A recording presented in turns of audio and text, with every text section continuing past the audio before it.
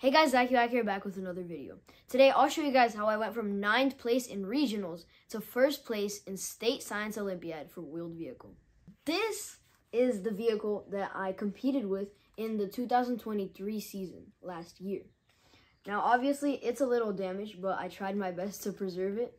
Honestly, this was one of the hardest years for me because there were some issues with shipping the kit and I had to scramble to do everything I could, and I knew nothing about the competition since it was my first year. Now obviously I didn't place very well. By the way, I have a video here on my YouTube channel, but it taught me a lot of things about wheeled vehicle and what I should do next. That's going in the trash. So after learning my lesson last year, I went into the 2024 season with this for regionals. This thing does not use any kit. It's fully modeled by me on Tinkercad, and I 3D printed it all here. By the way, this is my dad's garage where we spent a lot of time on 3D printing, robotics, and other things. So I tried to make this thing as compact as possible, but the problem is when you make it more compact and tall, the center of gravity is much higher and the vehicle is not balanced. So that's what happened in my first run in regionals, and the vehicle flipped over and somehow got back. You can see the video here, by the way. But in the second run, I put a lot less power on the rubber band so it wouldn't flip over again. So I got a good score that allowed me to go to States with my school team. And when I heard that I'm going to States, I immediately got to work on building this. And again, I learned from my past mistakes and I made the vehicle much lower and longer so the same thing wouldn't happen. And I made the vehicle be able to turn, which could give me a bonus can score. But first, let me tell you a little about the wheeled vehicle event itself. Basically, there are 2 points, the start and the finish. And the distance between these 2 points can vary from 8 meters all the way to 12 meters. And it can be anything in between. For example, 9.2 meters, 10.6 meters, but it's in increments of 0.2 meters. Now, this vehicle must be built according to some parameters. For example, the size can be no larger than 20 by 70 centimeters. Now, the vehicle starts at the beginning, and it has to go straight to the finish line in as fast as possible and as accurately as possible. But there's another way. You can try the bonus cans, which are 2 cans placed to the side of the track, and the vehicle must go in between them to the finish line. You guys may think this is pretty easy, but you have to make the vehicle extremely accurate because even a millimeter can throw the vehicle way too far right or way too far left. And then when the vehicle reaches the end, they measure the point where the vehicle stops to the finish line. By the way, I also designed all of these pieces in the mechanism by myself and I 3D printed them all. And one more thing, you guys might think this is some random piece, but it actually plays a very important role in the vehicle. And you can see I have marks on here and on here that make the vehicle turn. And you can unscrew the nut here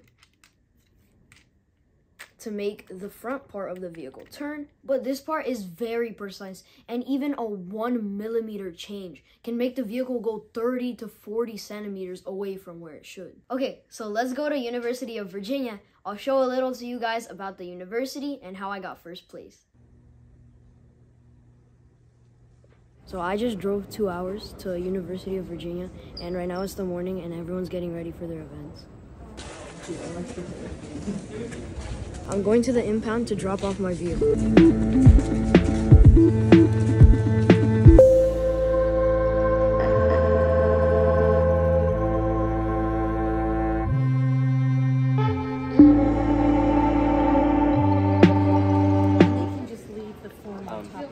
And you have your logbook, right? Yeah. Okay. My practice one? Yes. Oh yeah, I have it here. Inside? Good. You can leave it right behind.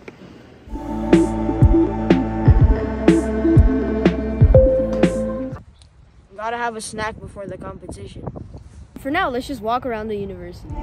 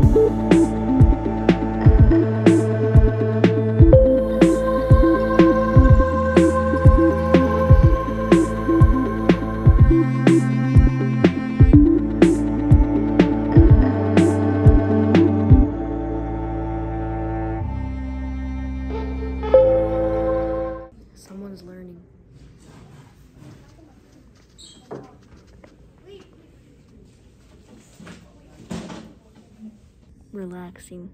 Wish me luck. You nervous? Yeah. Turn. There you go. Good luck, Nadia. Nope.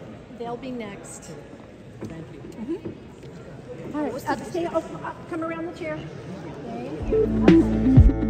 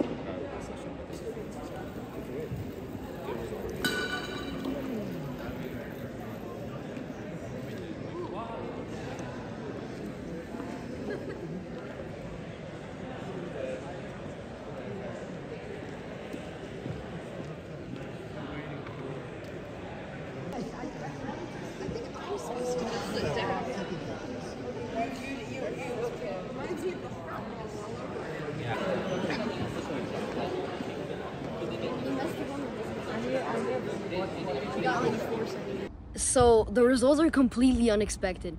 The vehicle was supposed to turn in between the two cans, but on the first run it hit the outer can, and on the second run it hit the inner can. But at least it got very close to the point. So now I'm going to tell you guys a little about how the car works. Basically, you wind up these two wheels first, and this is where the vehicle gets all the power. After that, you keep the wheels in place from moving with this thing. Then this is basically the ruler, and it has little marks on it for depending on how many meters it is. So you can adjust it here, like that.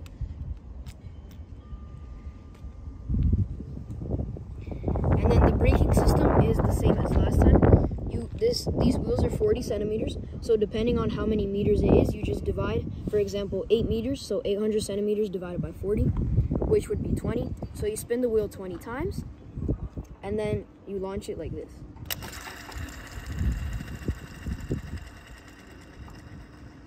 And after 8 meters, the braking system should stop.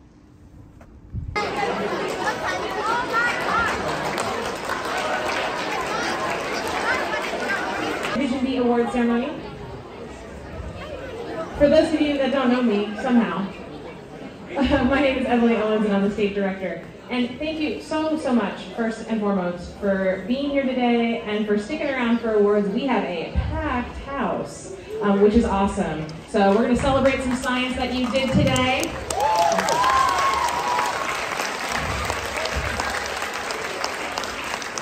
Believe it or not, I got first place.